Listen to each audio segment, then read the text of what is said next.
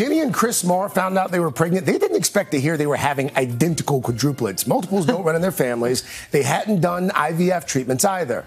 So the odds, by the way, 1 in 11 to 15 million. So guess who's with us from Dallas? Jenny and Chris, their newborn sons, Harrison, Henry, Hudson and Hardy.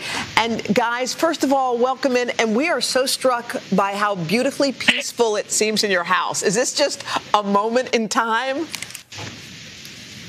It is kind of a moment right now. This week and last week, everybody started sort of finding their voices. And so it's not necessarily a crying more than it is that they're just screaming to scream. So they're kind of laughing and screaming. And we actually just missed Henry just a minute ago making all those noises. So they're being quiet for the moment.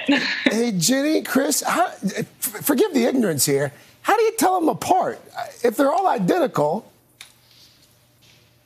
We're not certain we have them in the right order this morning. It was definitely a little last minute, but each one of them has a little bit of small characteristics you can pick out kind of when you're changing them. But when they're fully clothed like this, it is definitely very hard to tell who's who.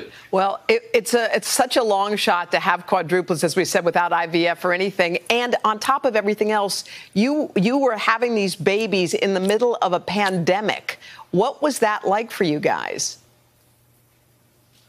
Yeah, so, we gave birth the day before the mandatory stay-at-home orders, and so fortunately we were just in the hospital anyway, so there wasn't a whole lot to do there. But it just made a big difference in regards to people visiting us at the hospital, anybody being able to see the babies. Chris and I were the only two allowed to see the babies in the NICU, and, just a lot more of checking our temperature and wearing a mask all the time. So every day was a new protocol kind of at the hospital. So it was kind of interesting. We all started learning what was going on and how to address things together. We hear them. Oh, we do. We hear them. The Marr family, party of 6. Thank you so much. Congratulations. Keep us posted, though. We want to keep this going because we don't get to interact with a lot of identical quadruplets here today. We love you guys. Thanks for coming to see us. Thank you.